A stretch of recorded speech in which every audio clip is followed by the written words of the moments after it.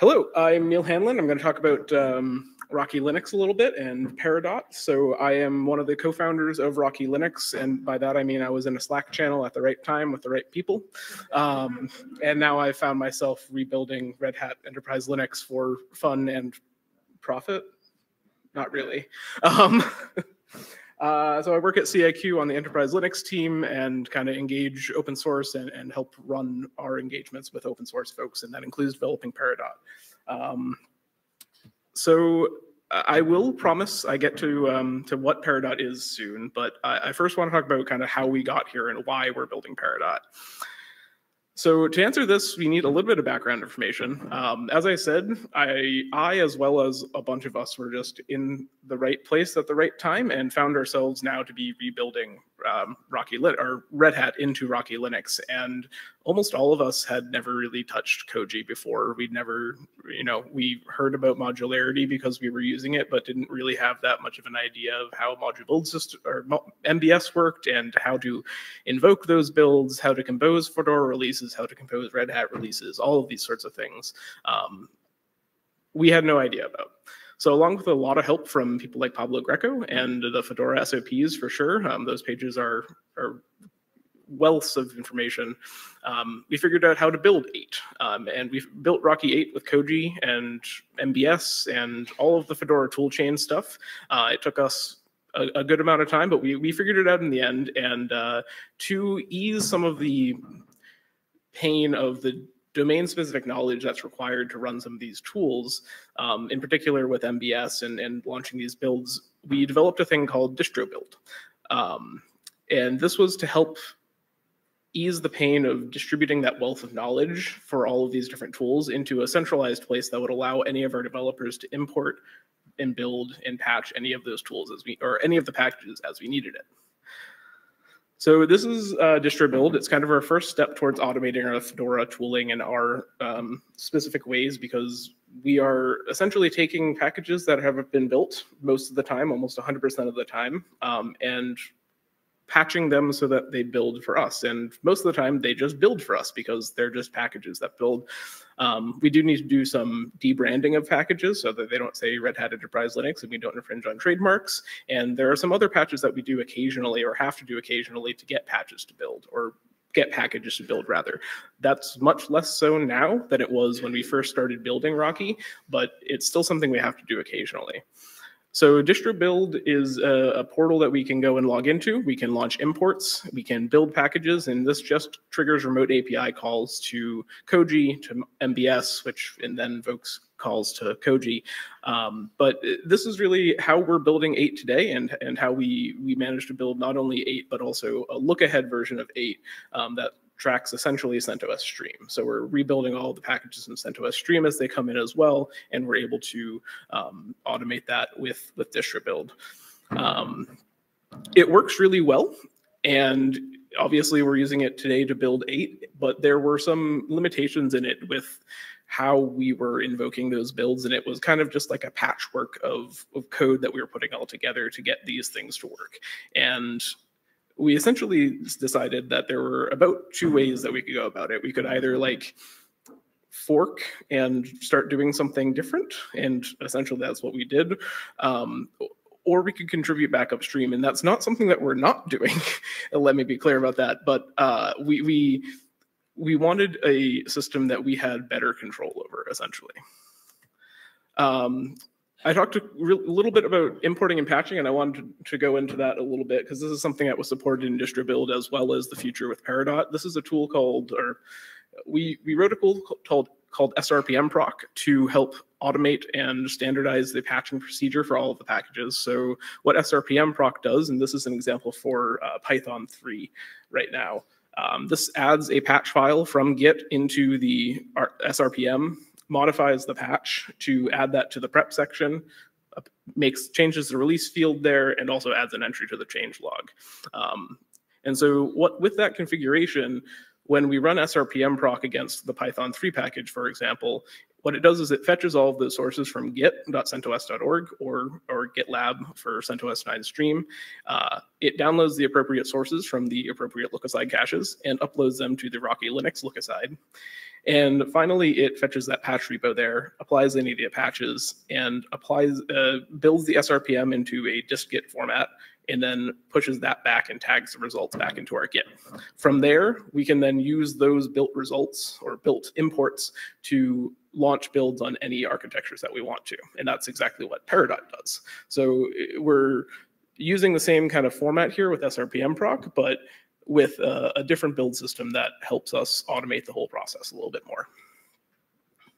So kind of to wrap up the whys, we really wanted to better understand and control how the build system worked, especially with integration into a lot of the systems that we chose to use. So we're using like Mattermost for our chat. We really wanted to have the ability to integrate into their playbooks there for our release procedures and use the tooling that they have around transparency and communication within a release process.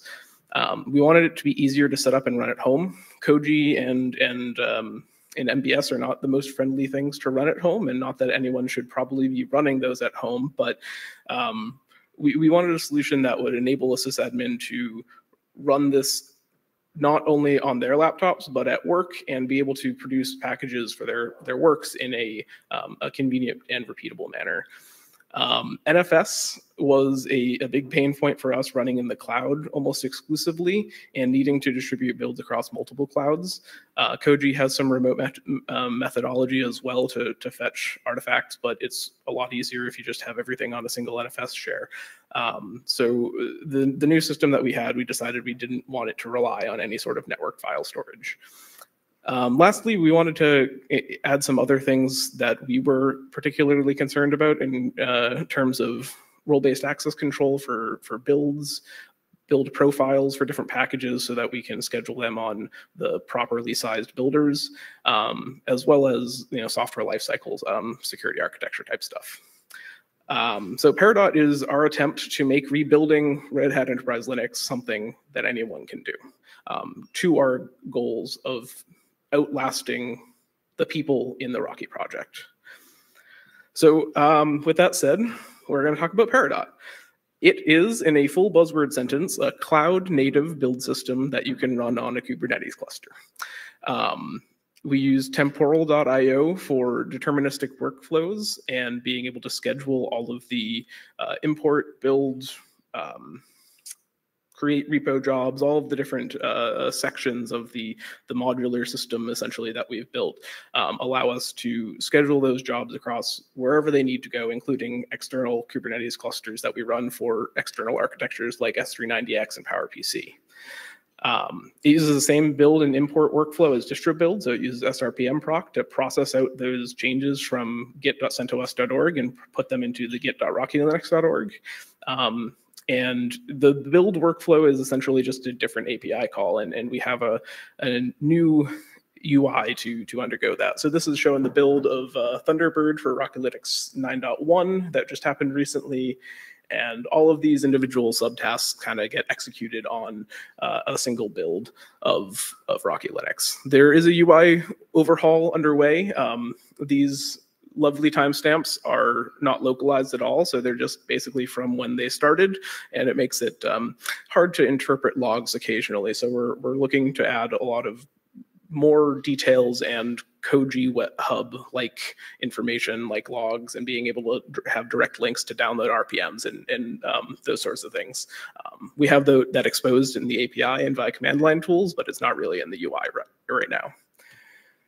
Along with that is errata, which is something we've introduced at the beginning of Rocky 8 and have just recently, in the past couple of days, added the information in for Rocky 9.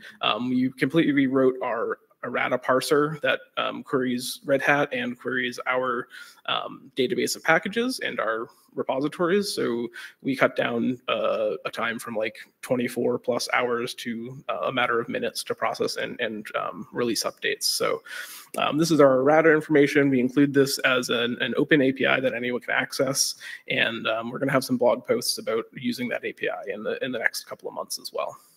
And of course, Peridot is still using Fedora tools. We're still using mock. We use RPM build. We use all of the standard things you're used to for building the packages themselves. It's just the orchestration of the package builds that are a little bit different. Of course, we also use other tools, like we're still using Pungi for composing the releases, and we use Image Factory and Oz to create our virtual image machines, our virtual machine images as well. It of course supports dark mode, because why wouldn't it? And next, I want to talk about a little bit of what it looks like to use. In comparison to distro build, Peridot has a declarative syntax that allows us to set up the projects in any form. So the first thing you need to do when you're setting up a Peridot project is configure all of the packages that are inside that project and what repositories they go into. We have a script that parses the upstream data for what packages need to be in certain repositories, base OS, AppStream, etc. And we write a catalog file that looks similar to this with the package names, the repositories, all the NRAs, I guess, just name and architectures that should be in those repositories. And we can add some additional metadata as well, but essentially everything in the project gets configured here. Packages can be different types depending on what exactly they are. So a normal source package would be kind of just a dist-git package that is looking for, it's not trying to do an import from an upstream, so it's just treating it as an original package, as if it were just stored in Git, which it is. That's compared to or in difference to a fork type package, a normal fork type package, which would instruct Peridot to go and automatically do that import from git.centos.org or wherever it needs to be and store it in our Git. So we have this outer catalog, as I was saying, that generates all of our package names, and those will be all of the RHEL packages. We have our own packages that we introduce for overrides, like the Rocky release packages, Rocky repos, and we also have other packages that may be in extras or alternatives SIG repos. The other thing we do, or this process enables us to do, is determine what packages don't belong in any repos and take those packages and then put them into a single repo. So you may be familiar with CentOS's old adage of no package left behind. That's what we're attempting to do here with the Rocky stuff, is put all of the non-packaged or non-repositoried packages into a repository so they can be accessed.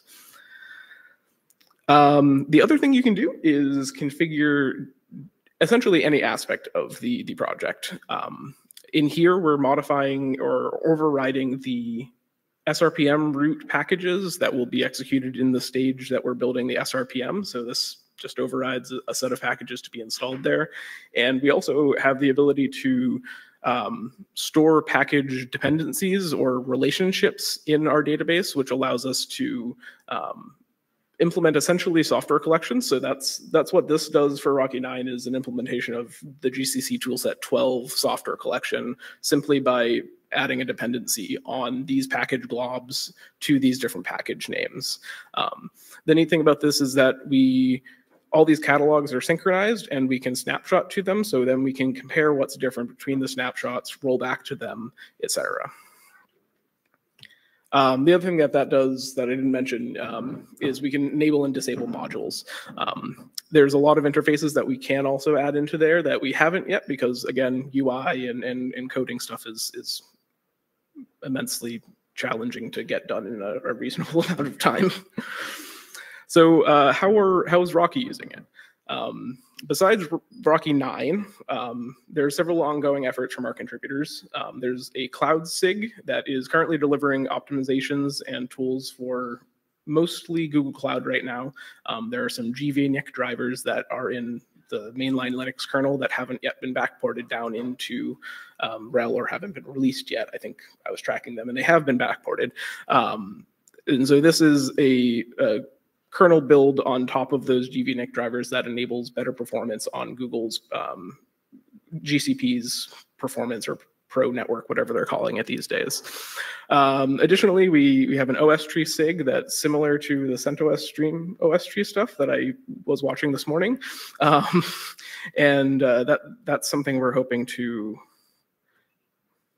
get to releasing out of Peridot as well as essentially a native build type after our releases happen, just releasing an OS tree compose as well.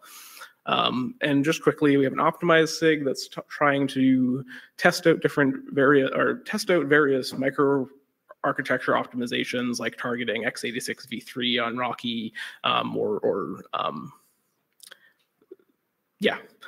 And then we also have an alt-arch SIG that builds our Raspberry Pi packages, kernel, and we're looking to also add alt-arches in for that as well. So there's some interest in ARM7 VL or 32-bit ARM for Raspberry Pis, and that is something that we are actively working in Peridot to support. We just have to modify the build methodology a little bit because it's not super easy to launch 32-bit containers on ARM. So contributing back, Peridot is a method, or what Peridot has enabled us to do above and beyond building the packages and releasing Red Hat or Rocky Linux as a downstream rebuild is hopefully contribute back to that ecosystem. As I mentioned earlier, we found a lot of bugs when we were first rebuilding Rocky, but they were not very high quality bugs. They were bugs that had already been fixed, and we were encountering them because we were trying to build Perl from 2019 in 2021, and it had some expired certs or any sort of class of problems that weren't very useful to report upstream. We're now getting to a point where the bugs we're encountering while building, if they're not unique to us, we are able to reliably report them without having to spend a whole lot of effort determining if they've already been patched, where they've been patched, figuring out where we're wrong. In addition, we are building this look-ahead variant of Rocky, which is functionally, it can be thought of as a stream kind of version of Rocky, and that will allow us to build packages as they come in from CentOS stream, and not only test them and do validation on them, which will improve the overall ecosystem, but also help Rocky release faster by already having those packages built. How can I use it? I know at many jobs I've had to rebuild RPMs for God knows what purpose. A patch that someone wanted, a bug that someone relied on. Who really knows?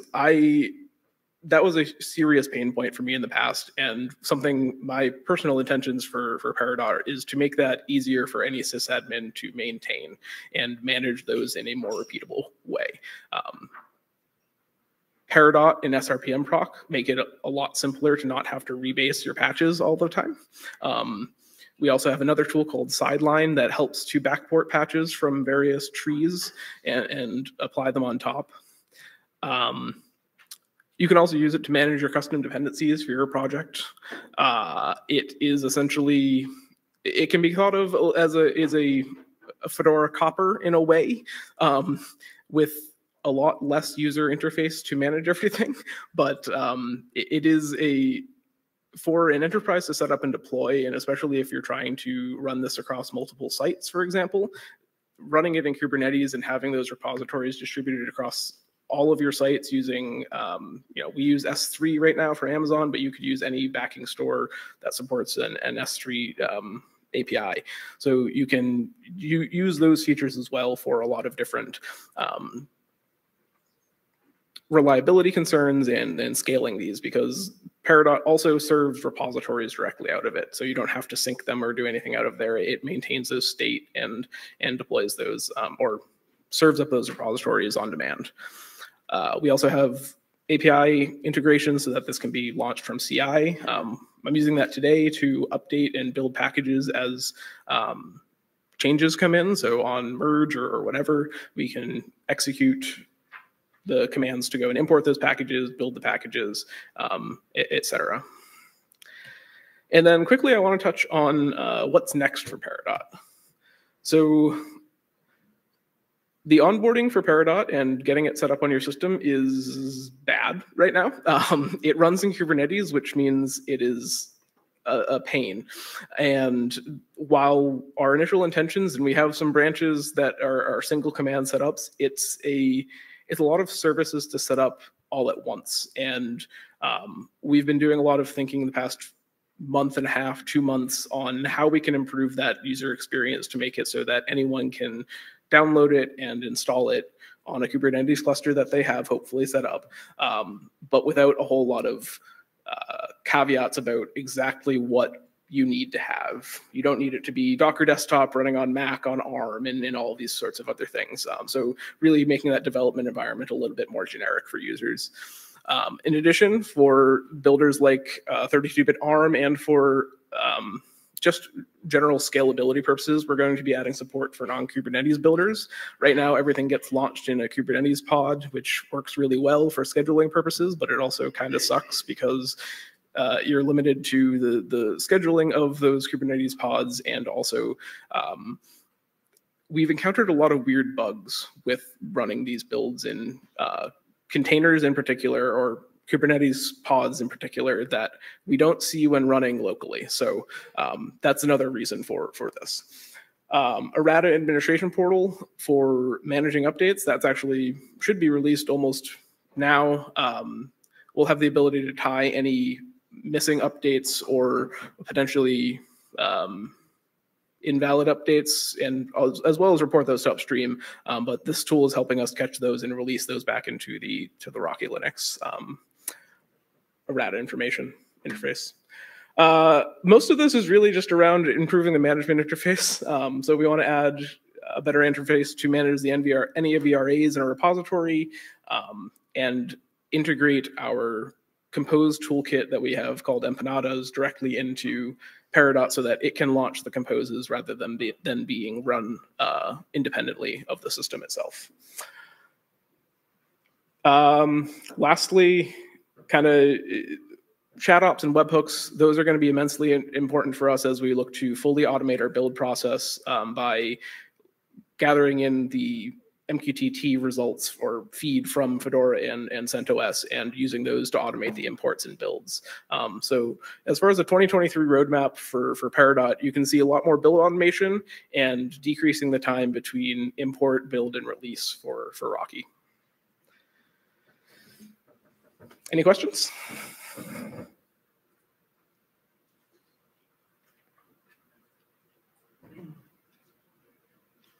Yes.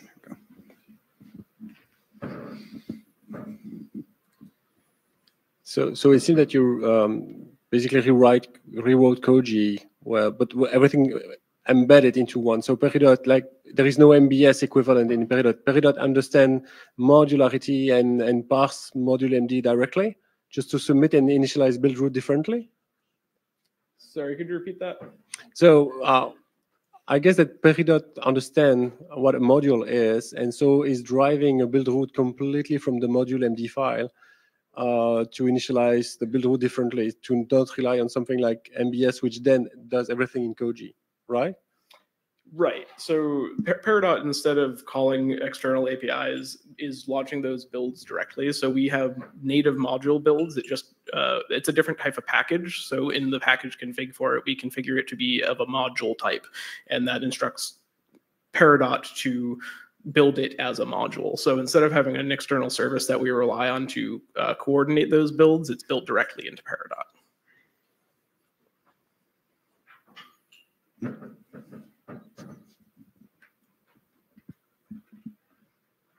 Hey, do you see Peridot as something that could eventually replace Koji upstream too in Fedora? I don't think so. And there's been a lot of like, oh, everyone should use it. The upstream should use it.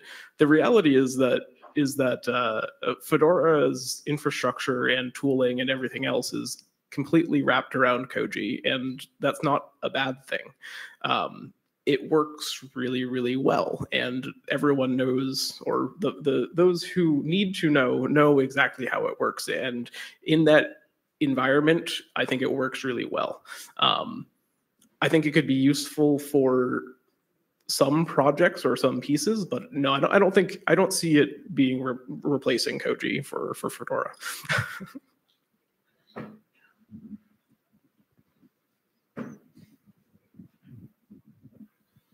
Thank you. Is there anything package maintainers in Fedora, CentOS, or Red Hat Enterprise Linux can do to make your life easier? Or harder? Well, if you wanted to make it harder, they could hide all the sources. But I don't see that happening. In terms of making it easier, I think there's a good relationship between the enterprise Linux communities at this point, and we're collaborating in a good way. I know I've been reporting bugs upstream and fixing stuff. We've been having good conversations, I think, about the next steps with like Apple and those sorts of things. So I'm actually really happy that Rocky is now at a point where we're able to contribute back, and I think that's going to help foster a lot of the interactions there. It is great. Thank you. Any more?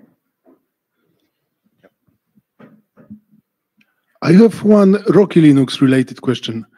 Are there plans to build Rocky version of CentOS SIG repos, like cloud OpenStack, storage? So we are distributing those release packages in our, I think they're in the extras repo. So if you enable extras on Rocky, you have access to the CentOS release for the special interest groups. I use those in OpenStack Ansible, or they're used rather in OpenStack Ansible for deploying a lot of those components. Hi. So you showed the tool SRPM proc that you basically use to help with the downstream patches of Rocky, if I got it right. Mm-hmm. So that got my attention because I was thinking, is that tool used for other downstream patches that you know? So are other distributions using that tool? Because I see it very convenient, and it could be convenient for many distributions. Yeah, so there are a couple of distributions that we know of that have like forked it and started doing some stuff with it. They're essentially just, again, downstream of Red Hat, but yeah, they are using SRPM proc, and I think one of them is actually using distribuild as well to build.